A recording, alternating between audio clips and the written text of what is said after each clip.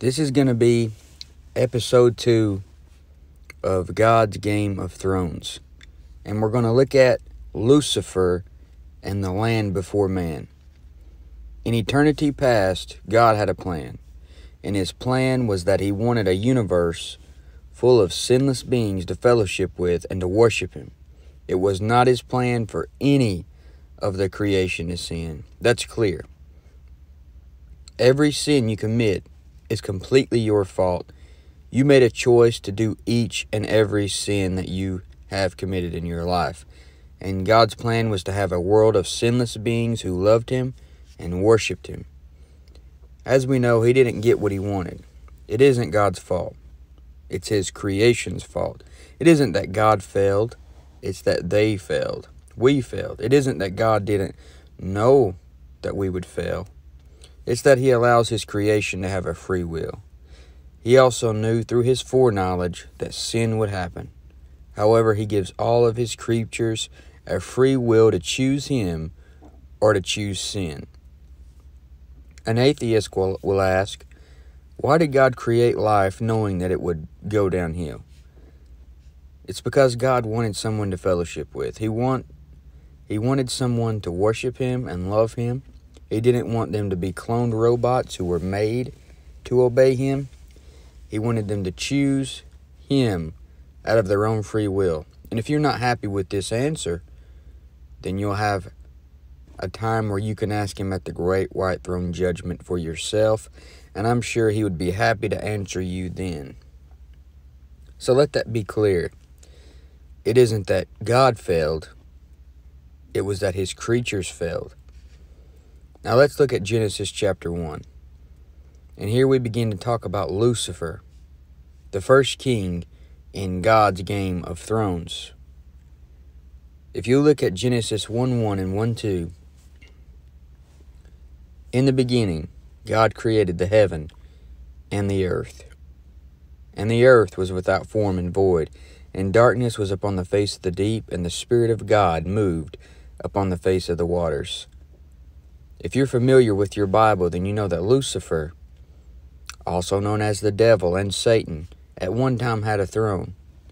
And you know that at one time he was sinless. At one time he was the top dog. He was the man at one point. Now, what I'm going to show you is when that time actually was. There has to be a certain time when Lucifer reigned as king, because the Bible describes it, as you see in Isaiah 14, Ezekiel 28. So we can all agree that God did not create Lucifer as a sinful creature. What I want to show you is that there was a period of time between the first 2 verses in the Bible, the 2 verses that I just read, a time between Genesis 1:1 and Genesis 1:2 where Lucifer was a sinless being. And that's all I'm teaching by teaching a gap between those 2 verses, is that Lucifer, the other cherubim, the seraphim, the angels, and other angelic creatures were created before the 6 literal days of creation. And that God allowed Lucifer to reign before the 6 literal days of creation. That's it. That's all I'm teaching by saying this. There's no other motive behind it. Because the description of the 6 literal days of creation doesn't show you the creation of these beings, and it doesn't show you a time for Lucifer's throne. Because as you know in Genesis 1:28 it says Adam has the dominion. I'm not saying the Lord couldn't do these things and allow them to happen in that time frame, but I just don't believe he did. So this period of time is a time when God allowed Lucifer, or Satan, or the devil, or the dragon, to be king. This was a time when Lucifer was sinless, and we can both agree on the fact that there was a time when he was a perfect being called the anointed cherub. We can both agree on that fact, even if we can't agree on when that time was. Because it says in Ezekiel 28:14 and 15, Thou art the anointed cherub that covereth, and I have set thee so. Thou wast upon the holy mountain of God. Thou hast walked up and down in the midst of the stones of fire. Thou wast perfect in thy ways from the day that thou wast created, till iniquity was found in thee. So that is one of my main reasons for believing in a period of time between the first two verses of the Bible. There had to be a period of time when God allowed Lucifer to have a throne as king over the kingdom of God and the kingdom of heaven. That's until Lucifer wanted to usurp God and be king over God's heaven. However, before he sinned, you had Lucifer in a land before man. I don't believe in humans before Adam. Let's make that clear. There was no humans before Adam. Believing in a gap in the first two verses can give people the wrong idea. I don't believe in a pre-Adamic race of humans. I don't believe God used evolution. And I don't even say I believe in an old earth, which is billions of years old. I'm not using this gap between the first two verses of the Bible to account for billions of years. I honestly don't know how long Lucifer was allowed by God to reign before he was lifted up in pride and fell. Now let's look at this land before man. Job 38, chapter 4 through 7. It says, Where wast thou when I laid the foundations of the earth? Declare if thou hast understanding. Who hath laid the measures thereof, if thou knowest? Or who hath stretched the line upon it? Whereupon are the foundations thereof fastened? Or who laid the cornerstone thereof? When the morning stars sang together, and all the sons of God shouted for joy. So these morning stars and sons of God were here when God laid the foundation of the earth. This shows these beings were here in a land before man. Because Adam and Eve, you see, hadn't even been created yet. When God was laying the foundations of the earth, these beings, the morning stars and sons of God, were shouting for joy. This was before Adam and Eve. So what about this land? What is it like? What is this land before man like? Well, we've already seen it's a land of spirit beings. What was on earth during this period of time, during this gap, as people call it? Well, the sons of God, which are spiritual beings. This is why Lucifer was king of the kingdom of God, because he was over spiritual beings.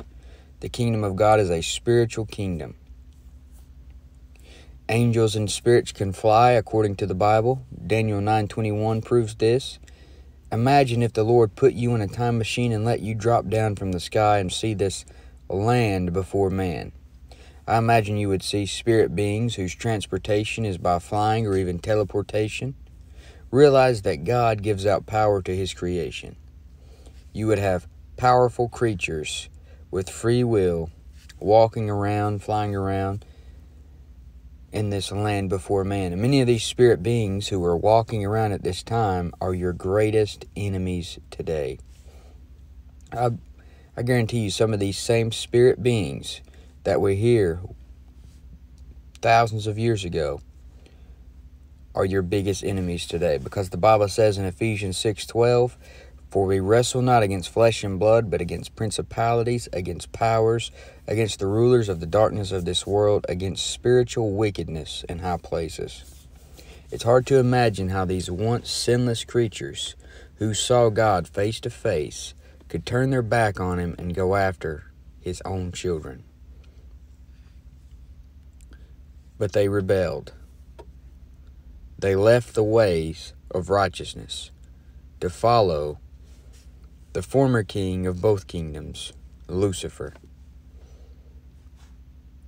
So in God's Game of Thrones, you have betrayal. You have a bunch of traitors. But we also see that these musical creatures, these are musical creatures, so this land before man was a musical land.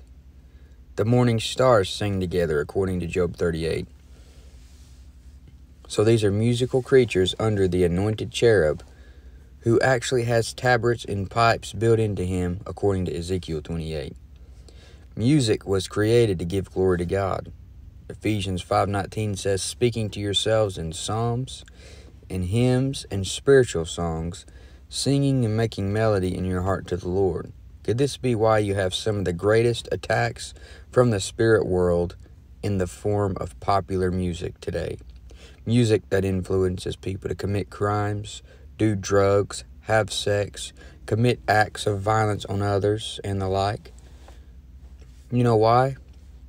Because the king, God himself, who all of these spirit beings wanted to be, usurp authority over, they make this music to go against everything that he says, because they are rebels, and they wanted the throne, and they want worship, and they get worship through the artists of the popular music.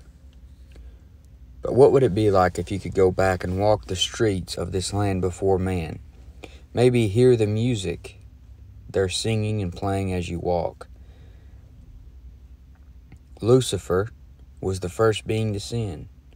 So before his fall, there would have been no sin. So you would have a land full of righteousness, a land of diverse kinds of angelic creatures that God created. And if the Lord created the firmament on the second day of recreation, then there wouldn't have been anything separating the world from the third heaven. And you would hear the sounds of music that gave praise to God, and it would echo throughout the land to the throne of God. It's a musical land. And next, it's a land of gold and precious stones. In Ezekiel 28:13, it talks about how Lucifer had a covering of onyx, gold, and other precious stones. And maybe some of these precious stones were throughout the land and left behind after the first flood. Because as you read in Genesis 2:11, it says, the name of the first is Pison, that is it which compasseth the whole land of Havilah, where there is gold. And the gold of that land is good. There is the bdellium and the onyx stone. Sure, God could have made these in the recreation and put them there. But it also makes sense that the same precious stones you see there in Genesis 2 could have been left over from the first flood. Because Lucifer himself had these built into his very being. But imagine walking down the streets of this land before man, seeing the precious stones on the creatures that could have been left behind from the flood of Genesis 1:2. Even though he had all of these material possessions and he was perfect spiritually, Lucifer's eyes were never satisfied. He had everything you could ever want, but he wanted to be the greatest. He wanted to be king over everything, the supreme king. So he chose rebellion, and for this reason the Lord made hell. So the creatures around at this time are Lucifer, the sons of God, cherubims and seraphim. I'm also just speculating, but I imagine there is a lot more angelic-like creatures that the Lord hasn't even told us about that were roaming around the earth. And Lucifer rules during this time as king over the kingdom of heaven, which isn't the third heaven, and over the kingdom of God, a spiritual kingdom. And this is God's game of thrones. He's in control. He controls it just like you could control a DVD player. He can pause it, hit play, rewind, press fast forward. He's over the game. And if a person doesn't believe in the gap, then they have to place the creation of Lucifer and seraphim and cherubim and angels during the 6 literal days of creation. They have to place Lucifer as a sinless creature in those 6 days, even though it doesn't mention anything about it during those 6 days. You would have to put all of this going on in that short time frame. They also have to make the fall of Satan in the garden when he tempted Eve. However, in Isaiah 14 and Ezekiel 28, it shows us that Lucifer's sin had to do with his pride and wanting to be exalted above God. He was already wicked and already fallen before he approached Eve. Although sin came into the world through Adam, Adam was not the first person to sin. Adam wasn't even the first human to sin. The order of sin went like this: Lucifer, then Eve, and then Adam. So to say you have disproven the gap theory because sin came into the world through Adam, and you show Romans 5:12, you're just taking the verse out of context. Sin came into man because of Adam. Sin came into the world because of Adam, but the devil sinned first. He was already the serpent when he appeared to Eve. In Genesis 3:1, it says, "Now the serpent was more subtle than any beast of the field which the Lord God had made." If you look at the word serpent in the Bible, you'll see that it has a connection to sin.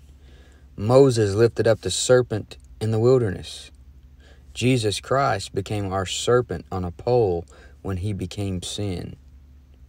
The devil, the serpent, Lucifer, had already sinned well before he tempted Eve in the garden. Through Satan's rebellion, it caused God to destroy this original earth, and that's where you see Genesis 1:2. Now, look back at Genesis 1:1, and let's just go over some of these phrases and words in these first two verses of the Bible. It says, "In the beginning, God created the heaven and the earth was without form and void, and darkness was upon the face of the deep. And the Spirit of God moved upon the face of the waters." So notice the phrase, without form and void. And when you search the phrase, it would take you to a verse in Jeremiah, where it says in Jeremiah 4:23, "I beheld the earth, and lo, it was without form and void, and the heavens, and they had no light." Now, this verse may not be a description of Genesis 1:2, but it obviously refers to an act of destruction, a time of chaos from God, and even actually referring to the future tribulation time period, a time of destruction and chaos. In Jeremiah 4:27, it says, "For thus hath the Lord said, the whole land shall be desolate, yet will I not make a full end." So you have the phrase, without form and void, connected to a time of destruction and chaos. So it isn't much of a stretch to believe that when the Bible says in Genesis 1:2 that the earth was without form and void, the Lord didn't actually create it without form and void, but it was actually that way because a disaster had just taken place. A verse in Isaiah 45 shows that the Lord formed the earth to be inhabited. In Isaiah 45:18 said, "For thus saith the Lord that created the heavens, God himself that formed the earth and made it. He hath established it. He created it not in vain. He formed it to be inhabited. I am the Lord, and there is none else." So if he formed it to be inhabited, that sounds like the opposite of without form and void. So it isn't far-fetched to believe that Genesis 1:1 speaks of when the Lord created the heaven and the earth. He formed it to be inhabited. But disaster took place when Lucifer fell, and then Genesis 1:2 says the earth was without form and void. And I believe that there was a flood there that 2 Peter talks about. But Genesis 1:1, "In the beginning, God created the heaven and the earth." So here's where the devil, as Lucifer, was given the crown over both kingdoms. He falls, and this results in a disaster. You have a flood. Then, Genesis 1:2, "And the earth was without form and void, and darkness was upon the face of the deep, and the Spirit of God moved upon the face of the waters." So what was the disaster? It was a flood, and not Noah's flood. 2 Peter 3:3 talks about a flood. But if you look at it closely, it doesn't look like Noah's flood. It says in 2 Peter 3:3, "Knowing this first, that there shall come in the last days scoffers, walking after their own lusts." Verse 4, and saying, "Where is the promise of his coming? For since the fathers fell asleep, all things continue as they were from the beginning of the creation." Notice it says from the beginning of the creation. Noah's flood didn't happen at the beginning of the creation. Remember that. The flood that happened between Genesis 1:1 and 1:2 did. Now to 2 Peter 3:5, "For this they are willingly ignorant of, that were by the word of God the heavens were of old, and the earth standing out of the water and in the water." So in this flood, you had the earth standing out of the water and in the water. During Noah's flood, the earth wasn't out of the water and in the water. It was completely covered. In Genesis 7:19 it says, "And the waters prevailed exceedingly upon the earth, and all the high hills that were under the whole heaven were covered." So you see how in Noah's flood it was completely covered. 2 Peter 3:6 it says, "Whereby the world that then was, being overflowed with water, perished. But the heavens and the earth which are now, by the same word, are kept in store, reserved unto fire against the judgment of and perdition of ungodly men." So notice in verse 6 that it says, "The world that then was, being overflowed with water, perished." The world didn't perish in Noah's flood. The people perished. So when Lucifer sinned, way back, when he was king in God's Game of Thrones, God brought a flood that destroyed the world. This made the earth without form and void and darkness upon the face of the deep. Then the Lord would recreate the earth in 6 literal days, as it talks about in Ezekiel 20:11. "For in 6 days the Lord made heaven and earth, the sea and all that in them is, and rested the 7th day, wherefore the Lord blessed the Sabbath day and hallowed it." Also note that during the description of the creation in Genesis 1, the dry land was submerged under water, and the Lord moved the waters back to cause it to appear. See, Genesis 1:9 and 10 it says, "And God said, Let the waters under the heaven be gathered together unto one place, and let the dry land appear. And it was so. And God called the dry land earth, and the gathering together of the waters called he seas. And God saw that it was good." So the dry land was submerged under water because of this flood. Now Genesis 1:1 and 1:2, "In the beginning God created the heaven and the earth. And the earth was without form and void, and darkness was upon the face of the deep. And the Spirit of God moved upon the face of the waters." Now, we have looked at the phrase "without form and void." Now, take that word darkness and search it throughout the Scriptures, and you'll see it is always in a very negative light. Darkness was upon the face of the deep. The Bible says in 1 John 1:5, "This then is the message which we have heard of him, and declare unto you that God is light, and in him is no darkness at all." Run that word darkness through the Bible, and you'll see a pattern that it is connected with things wicked, evil, with judgment, things that are negative. And another reason I believe the devil, as Lucifer, reigned in the land before man is because of the word replenish. God told Adam to replenish the earth. Genesis 1:28 says, "God blessed them, and God said unto them, Be fruitful and multiply and replenish the earth." If there wasn't something inhabiting the earth before Adam, then why was he told to replenish the earth? And if you look up the word replenish in the dictionary, it says it can mean to fill, to just fill, but it can also mean to refill. But when you look at the word replenish in the Bible, it always means to refill. After Noah's flood, Noah is told to replenish. Is Noah refilling the earth, or was he just filling? He isn't only filling, he's refilling it, showing you that the Lord is using replenish in the sense of refill.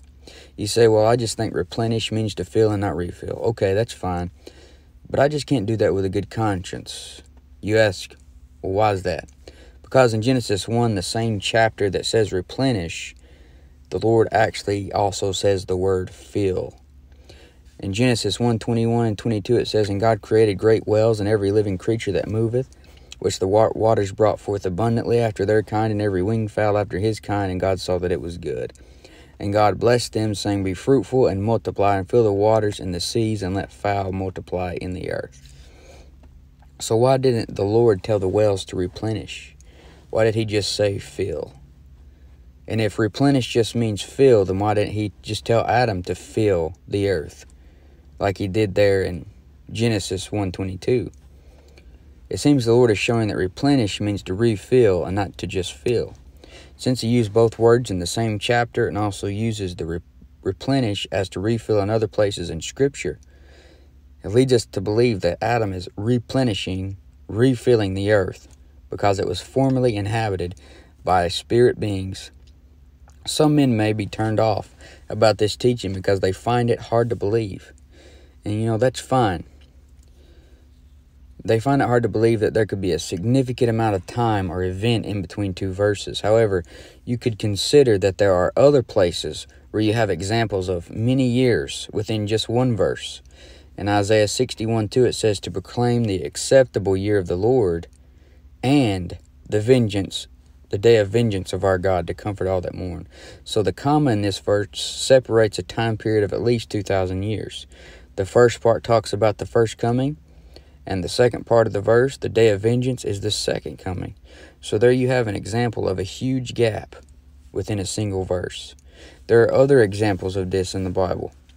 But overall, this teaching is really not a big deal to me about which way you choose to believe. I would never criticize someone for believing different on this. I would never accuse anyone of not being a Bible believer for not believing in this gap. We can all agree on one thing. There was a time when Lucifer was the anointed cherub, and he was the first king in God's Game of Thrones. Where you place that doesn't really matter, as long as you know that that's a fact, because it explains it in Ezekiel 28 and Isaiah 14. But this has been Lucifer and the land before man.